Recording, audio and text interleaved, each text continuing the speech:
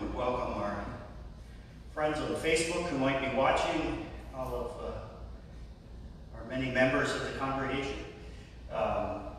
It's going to be another hot day. I wonder if we'll have our outdoor service outdoors or if we'll be back inside again. Just a reminder, we do have an ice cream drive-through social tonight here in the parking lot from 4 o'clock to 6 o'clock. You can drive by at any time between those hours, 4 and 6, get some ice cream. You can stay in your car. We'll get your order and deliver it to you. You can park and wear a mask and stay 6 feet apart, and so join us for that. We did one in June, and it was really nice to see people gathering together again, and I think we had a nice crowd. So that's at 4 o'clock, from 4 o'clock to 6 o'clock tonight in the adjacent parking lot. And for those who do remain home, again, I can bring to you the communion cups that we use for communion. If you would like to participate with communion from home, I can drop those off. I've dropped a few off so far, so that's just an option. And next Sunday, I'll be doing communion after the 9:30 service in the parking lot, so about 10:45 to 11:15 if you want to drive by after the 9:30 service next Sunday, so August 2nd, first Sunday of every month. We found out from the bishop that there is no Synod Assembly this year. I know that disappoints many of you. Thank you for laughing, John. They just can't figure out a way to do Synod Assembly that would be safe and together, 400 people together from the church, pastors and lay people. So they're going to push it off until 2021. If we were electing a bishop this year, we probably would be forced to try to do something, but we elected a bishop last year. So I did get a note from Lisa Haycock that Betty Haycock is it's not doing well, and her birthday is coming up on August 2nd, so she's asking if you could send a card to Betty for her birthday. She's fallen a couple of times recently and her health is failing, so the diagnosis isn't good, and Betty's getting more confused, so probably the sooner the better to send something, but she's just asking if you could send her a birthday card. She would appreciate it. And I'm looking around because I didn't save Trinitarian for myself. Can I borrow yours? I'll give it right back. Okay. Well, thank you. So, birthdays, that's the main thing I needed for. Natalie Moran has a birthday today. Natalie would be probably 4 or 5, I guess. Alicia Masico and Caitlin McKinney on the 29th, so that would be the Wednesday. Becky Nye, happy birthday, Becky Nye. July 30th. Oh, now smile when we say that. There you go. Marianne Moran, she'll be here for the 9:30 service. It's birthday on the 31st. Denise Knoll on August 1st. There's Betty Haycock on August 2nd, and Judy Allen also on August 2nd. So, any birthdays that we missed in the congregation? No. Anniversaries? Pets' birthdays? I'm just trying to see if you're awake out there. Well, we did I added a confession into our worship service. I was missing the confession, so we're going to begin with that. We begin in the name of the Father, and of the Son, and of the Holy Spirit. Amen. Let us confess our sin in the presence of God and of one another. I ask, you can say it quietly to yourself as we go through the confession. Gracious God, have mercy on us. In your compassion, forgive us our sins, known and unknown, things done and left undone. Uphold us by your Spirit, so that we may live and serve you in newness of life, to the honor and glory of your holy name, through Jesus Christ our Lord. Amen. Receive this blessing. Almighty God, have forgive you all your sins through our Lord Jesus Christ, strengthen you in all goodness, and by the power of the Holy Spirit, keep you in eternal life. Amen. And our call to worship. I am the Alpha and the Omega, says the Lord God, who is and who was and who is to come, the Almighty. Blessing and honor and glory and might be unto the Lamb. Worthy is Christ, who has ransomed us by his blood from every tribe and tongue and nation, and made his people a kingdom and priests to our God. Holy, holy, holy is the Lord God Almighty, who was and is to come. Amen. Let us pray. Almighty God, eternal Lord, we praise you for your love and ask for your continuing favor. Look upon our human need and touch us with your healing hand. Help us to live in peace and prosper us in our honest pursuits.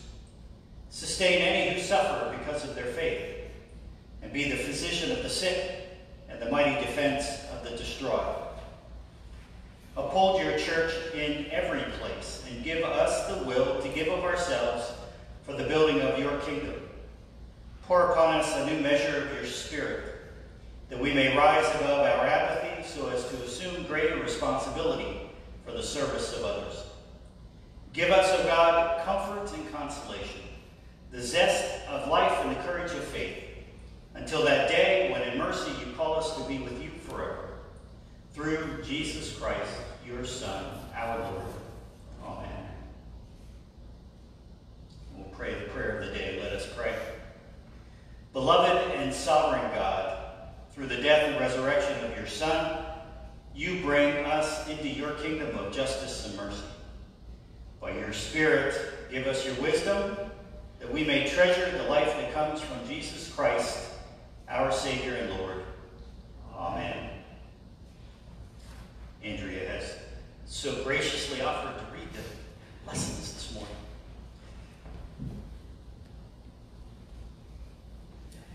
The first reading is from 1 Kings, the 3rd chapter. At Gibeon, the Lord appeared to Solomon in a dream by night, and God said, "Ask what I should give you." And Solomon said, "You have shown great and steadfast love to your servant, my father David, because he walked before you in faithfulness, in righteousness, and in uprightness of heart toward you. And you have kept for him this great and steadfast love, and have given him a son to sit on his throne today. And now, O Lord my God, you have made your servant king in place of my father David, although I am only a little child. I do not know how to go out or come in, and your servant is in the midst of the people whom you have chosen, a great people, so numerous they cannot be numbered or counted. Give your servant, therefore, an understanding mind to govern your people, able to discern between good and evil. For who can govern this, your great people?" It pleased the Lord that Solomon had asked this. God said to him, "Because you have asked this, and have not asked for yourself long life or riches, or for the life of your enemies, but have asked for yourself understanding to discern what is right, I now do according to your word. Indeed, I give you a wise and discerning mind.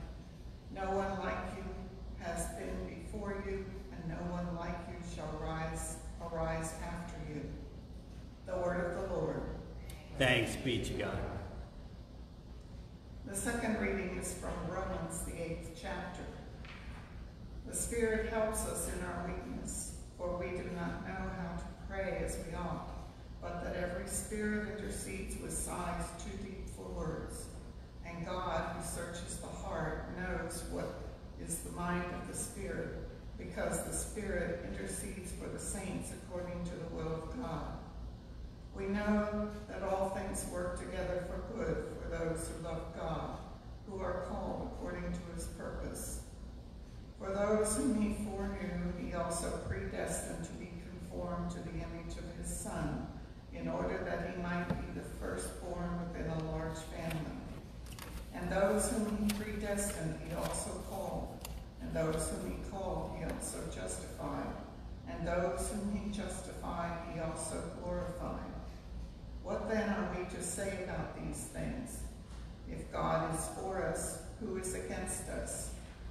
He who did not withhold his own Son, but gave him up for all of us, will he not with him also give us everything else?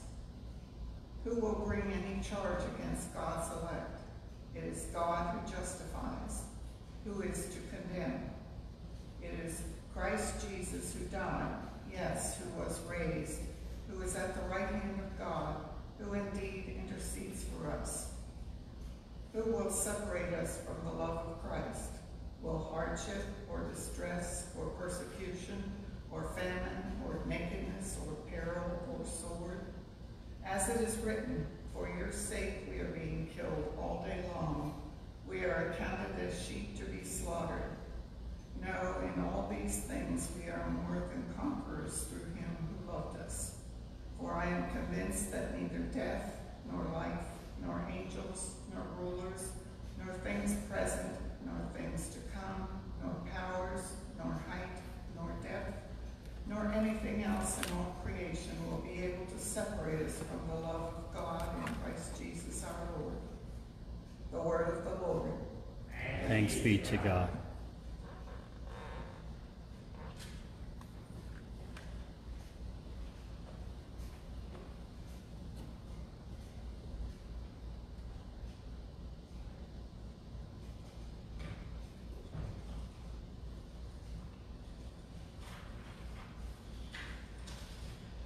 The Holy Gospel according to St. Matthew, the 13th chapter. Glory to you, O Lord. Jesus put before the crowds another parable. The kingdom of heaven is like a mustard seed that someone took and sowed in his field. It is the smallest of all seeds, but when it has grown, it is the greatest of shrubs and becomes a tree, so that the birds of the air can come and make nests in its branches. He told them another parable. The kingdom of heaven is like yeast that a woman took and mixed in with 3 measures of flour until it was all leavened. The kingdom of heaven is like treasure hidden in a field, which someone found and hid. Then in his joy he goes and sells all that he has and buys that field. Again, the kingdom of heaven is like a merchant in search of fine pearls. And on finding one pearl of great value, he went and sold all that he had and bought it. Again, the kingdom of heaven is like a net that was thrown into the sea and caught fish of every kind. When it was full, they drew to shore, sat down, put the good into baskets, and threw out the bad. So it will be at the end of the age.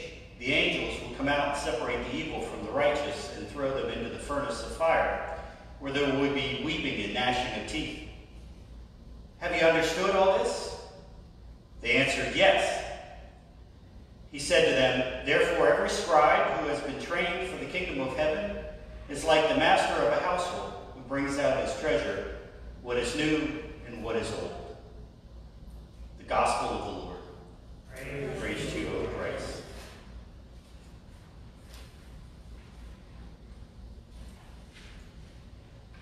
So over the last 2 weeks, this is our 3rd week of parables, and in particular parables about seeds. With the parable of the seed and the sower, with the parable of the wheat and the weeds, and now we have the parable of the mustard seed, and then 4 other parables that go beyond that. But I've said in the past 2 weeks that we have 2 parables, the parable of the seed and the sower, and then the parable of the wheat and the tares, where Jesus gives us an explanation, and then from there on out, all of these parables that we have, there is no explanation. We're sort of left to learn on our own or interpret these parables as best as we can. Now, I've talked about parables, spent some time discussing what parables were like as a genre in the time of Jesus, right? Most of the people were illiterate, so Jesus used stories. And this was not something that was unfamiliar to the people. They would have, in the Hebrew Bible, they have what they call mashals. And the mashal is like a parable. And what's central to the teaching of the mashal are words like to be like. So Jesus says, using an example, something similar to the mashal, he'll say, well, the kingdom of heaven is like. And then he's using a type of teaching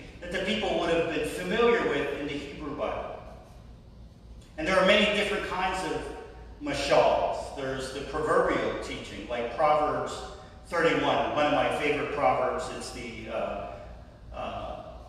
a woman of noble character is the proverb, right? And part of that is a woman, a wife of noble character. What is she like? Her value is far more than rubies, right? So you have this, something is like something else, right? You also have teachings that compare the present understanding to future realities. Like in Deuteronomy 28, God says, the Israelites will become like an object of ridicule to all the peoples. So Jesus uses the parable that is like the Mashal, it's something that they're familiar with. It's a style of teaching. So he takes them off in one direction. The kingdom of heaven is like, and so they're anticipating, what is he going to compare it to? And then he changes direction. It's like a mustard seed sown in a field. So he's trying to teach his disciples some new understandings about the kingdom of heaven. And so it takes some discernment. It took them discernment. It takes us discernment to try to understand what is Jesus trying to tell us. And if there's one lesson out of all of these parables that you might take with you today, I want you to take the lesson, it takes just one. It takes just one. Now in the non-canonical Gospel of Thomas, that's a Gnostic writing, found in the Nag Hammadi library or cache of writings found, that some call them the Dead Sea Scrolls. There is a teaching similar to the parable of the fish that we have in our text today. And many think that the Gospel of Thomas, it's a gospel of sayings of Jesus. And many think that these writings come earlier than the Gospel of Matthew and Mark. So Matthew and Mark, as they were writing the Gospel, may have had these sayings, this Gospel of Thomas, that they were reading and understanding different things that Jesus said. So I'm using it because I want to use the parable. It's the 8th saying in the Gospel of Thomas. I'm going to read it to you. And he said, "The man is like a wise fisherman who cast his net into the sea and drew it up from the sea full of small fish. Among them the wise fisherman found a fine large fish. He threw all the small fish back into the sea and chose the large fish without difficulty. Whoever has ears to hear, let him hear." What is Jesus saying? What is Jesus saying in the other parable of the miraculous catch of fish? Right? He's saying that the kingdom of heaven is like one large fish. Just like the pearl of great price, right? The kingdom of heaven is like a merchant who's searching for pearls and he finds one big pearl and he sells all that he has to get that one big pearl. Here the fisherman keeps one large good fish. Now how is the kingdom like that, you say to yourself? At least I hope that's what you say to yourself.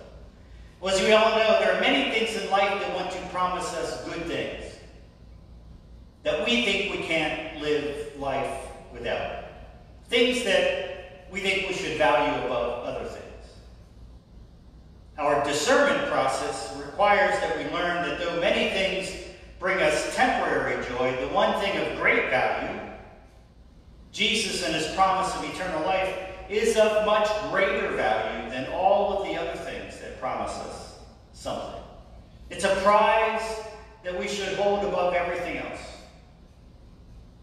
It takes just one large good fish, one thing we value, like the kingdom of God, that we value above everything else.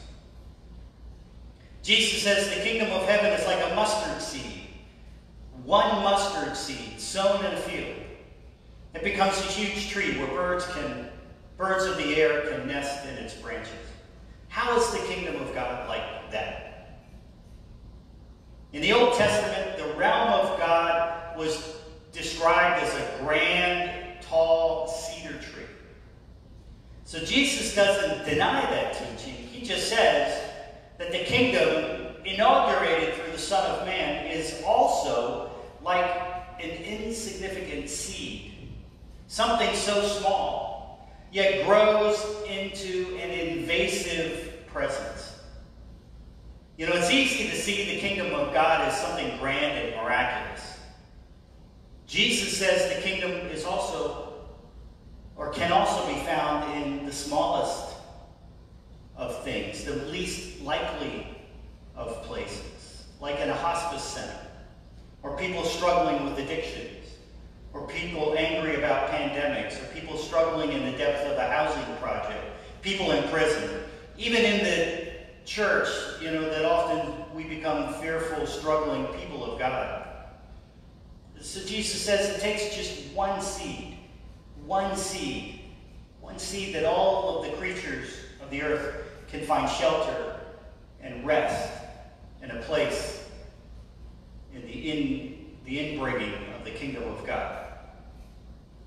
Jesus also says that the kingdom of heaven has the character, or is like leaven mixed into flour until yeast appears. How is the kingdom like that?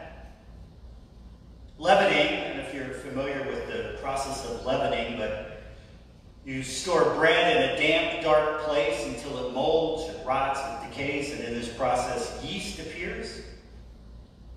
We can compare the parable to that of the wheat and the tares. Right? We may see someone as rotten, someone as moldy, someone as trouble, and yet there is potential for seeds of faith to grow in those people as well. The kingdom grows in places and in people we just don't expect, and often in mysterious ways. The realm of God can be hiding, it can be working, it can be growing, it can be infesting in people and in places that we just do not expect. And then he says the kingdom of heaven has the character, or is like a treasure hidden in a field, which someone finds, then he hides it again. In his joy, he sells all of his possessions to buy the field, and then digs up the treasure again. So how is the kingdom of God like that? We know, of course, that coveting is a sin. Wanting what we do not have so much that it consumes us, or we obsess over it, is just a toxic way of living. But perhaps the parable moves beyond that. The kingdom is to grasp us rather than us grasping for things.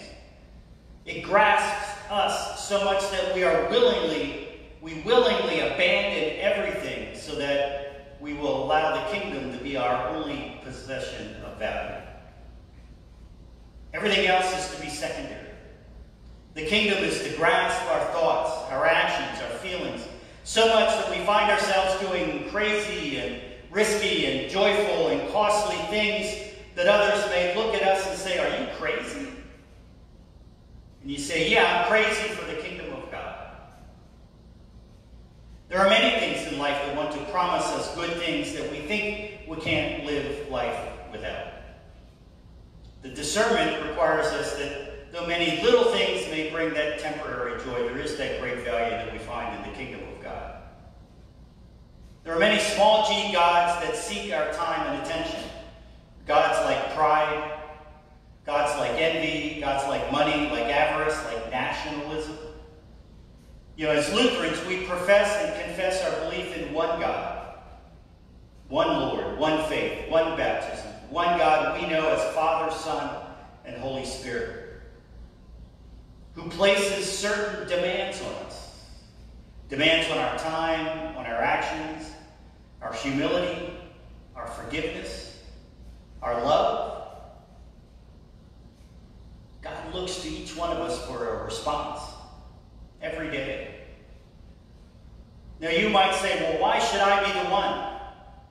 Why should I be the one to forgive, the one to love, the one to give in, the one to say I'm wrong, the one to say I've been selfish?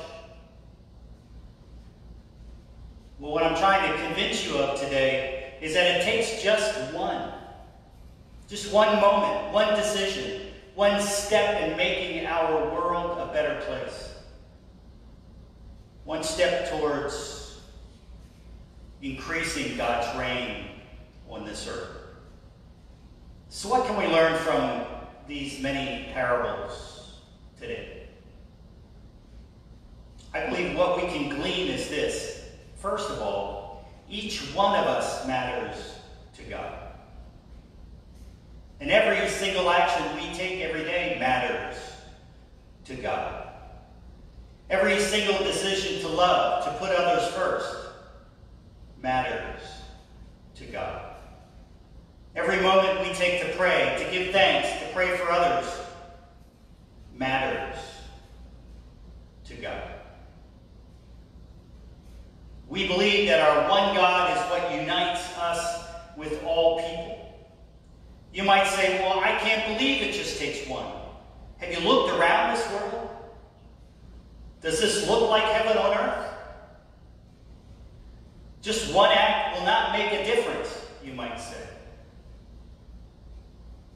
Perhaps we just have to change our perception.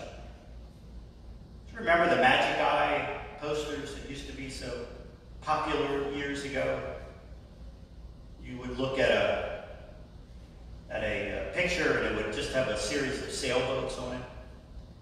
And what you were supposed to do was relax your eyes and stare at this picture. And over time, another deeper picture would emerge underneath. Do you remember this? Am I crazy? I mean, you could say I'm crazy, but you don't remember this? Back in the 2000s, like the 1990s, Magic Eye? Look it up. Google it. You all know what I'm talking about. It just took a matter of changing your perception to be able to see the hidden reality. I bring that up because though we may not see life really as things might be, God continues to work in and around us, within each one of us, through each one of us. When we plant just one seed, we pray just one prayer, we do one good deed, we put one person before ourselves. Through each single Christian act, each single moment, hour by hour, day by day, week by week, year by year, sometimes the kingdom of heaven will be so obvious to us, so present we can't help but see it. You know, when we gather as church, when we partake in the sacraments, when we do a kind deed for our neighbor, then we know the kingdom is near. It's one seed planted like a mustard seed, one treasure found, one large fish that feeds many, one tree that grows and spreads so that all can rest and shelter in its branches. So here's how I would describe the kingdom of heaven. It's hidden, but it's also revealed. It's unpredictable, but it's also just as we imagine. It's unexpected, it's expected. It's unseen, it's visible. It's small, it's huge. It's old, it's new. It's all things we might imagine. It's nothing like we could conceive. The reign of God is everywhere and nowhere. Our challenge is to remain open to the many different ways the reign of God reveals itself to us. Because the realm of heaven is going to grasp us when we least expect it, when we finally enter into it. Even now it's open to us. It's right in front of us. But we also know it's behind us and under us, in and through us.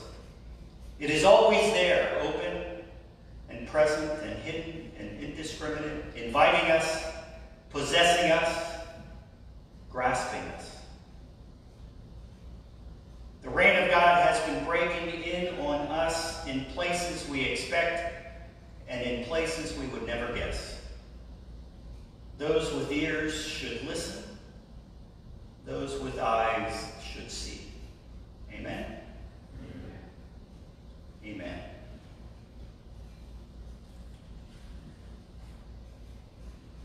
We're going to turn in our bulletin to the Apostles' Creed.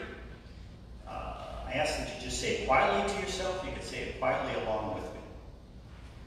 I believe in God, the Father Almighty, creator of heaven and earth. I believe in Jesus Christ, God's only Son, our Lord, who was conceived by the Holy Spirit, born of the Virgin Mary, suffered under Pontius Pilate, was crucified, died, and was buried. He descended to the dead.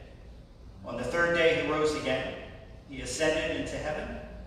He is seated at the right hand of the Father, and he will come to judge the living and the dead. I believe in the Holy Spirit, the Holy Catholic Church, the communion of saints, the forgiveness of sins, the resurrection of the body, and the life everlasting. Amen.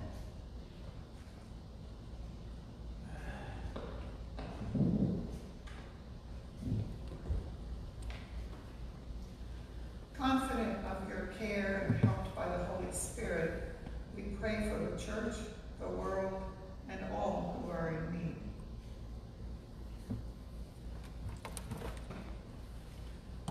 Merciful God, your reign is revealed to us in common things.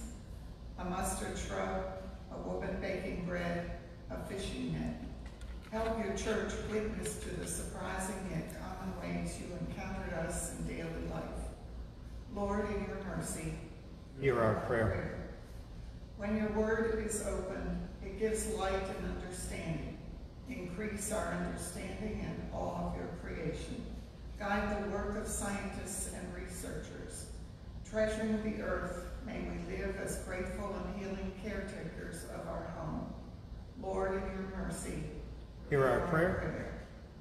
As the birds of the air nest in branches of trees, gather the nations of the world into the welcoming shade of your merciful reign. Direct leaders of nations to build trust with each other and walk in the way of peace. Lord, in your mercy, Hear our prayer.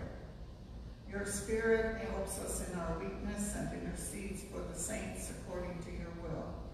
Help us when we do not know how to pray. Give comfort to the dying, refuge to the weary, justice to those who are oppressed, and healing to the sick, especially Trinity Lutheran Church families, all essential workers, Joan Wagner, Michelle Shoppard, Terry Jovichich, Nedra Schubert, Rob Krause, Liz Roach, Ina Thomas, Jim Carl, Ellen Brown, Dawn and Marianne Howe, Chris Larpy, Brian Keck, John Haycock, Jordan Sloop, Karen Moeller, Nancy Schreffler, Bob Sprinkle, Eddie Haycock, Sue Kerr, Christine Sauerman, and all nursing home residents. Lord, in your mercy, Hear our prayer. You show steadfast love and direct us to ask you what we need. Help this congregation ask boldly for what is most needed. Refresh us with new dreams of being your people in this place and time. Lord, in your mercy, Hear our prayer. in you our lives are never lost. Strengthen us by the inspiring witness of your people in all times and places. Embolden our witness now and one day gather us with all your saints in light. Lord, in your mercy, hear our prayer. In the certain hope that nothing can separate us from your love, we offer these prayers to you through Jesus Christ our Lord. Amen. By dying, Christ destroyed our death, and rising, he restores our life, and giving us the Spirit, he grants us peace. Peace of the Lord be with you. And also with you. You can wave to one another.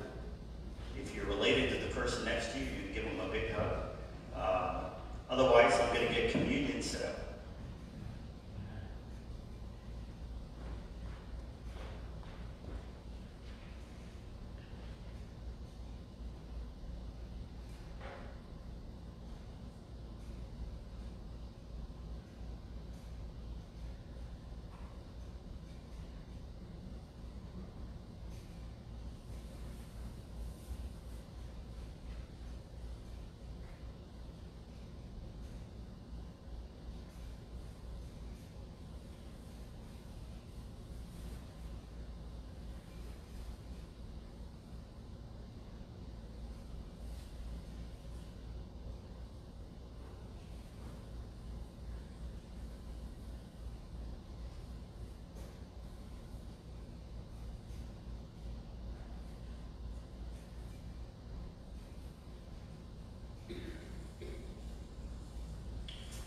Let us pray.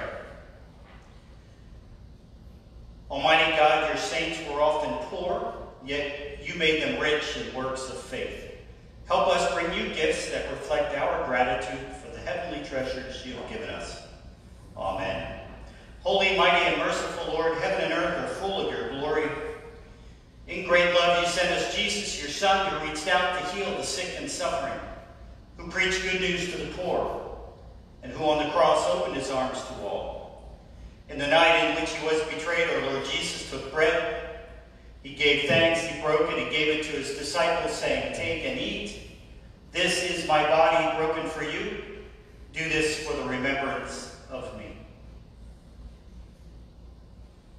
And again, after supper, he took the cup.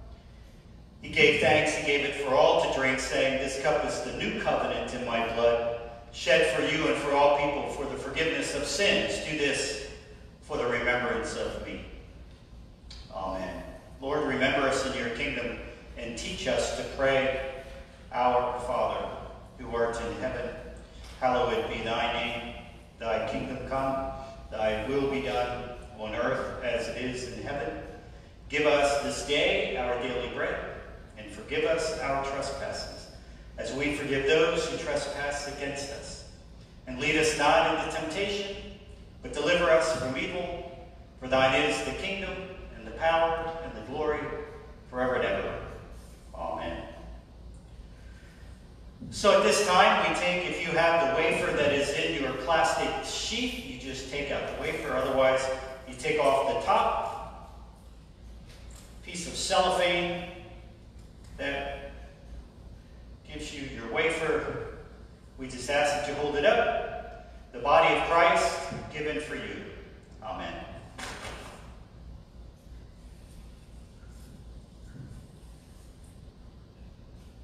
If you're wearing white, I would not suggest you hold this right over your shirt, but maybe away from you a little bit.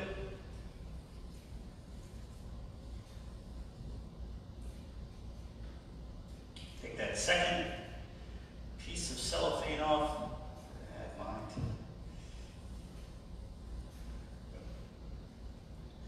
We hold it up together. The blood of Christ shed for you.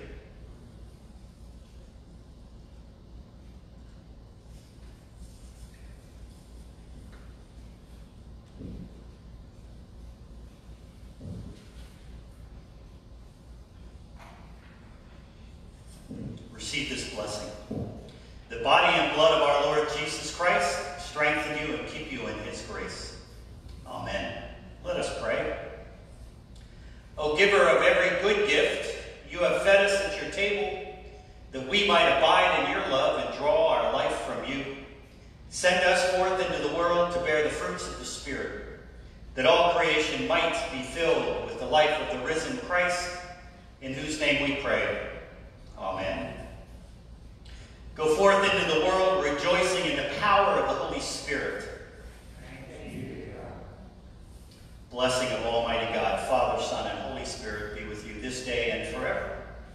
Amen. Go in peace, serve the Lord. Thanks be to God. Thank you very much for coming. Thank you, Andrea, for reading the lessons and the prayers. Have a safe week out there. It's going to be a hot one today. Be a good day to... Well, now you can watch baseball. Baseball, women's soccer, maybe golf, I don't know. Stay inside, stay cool.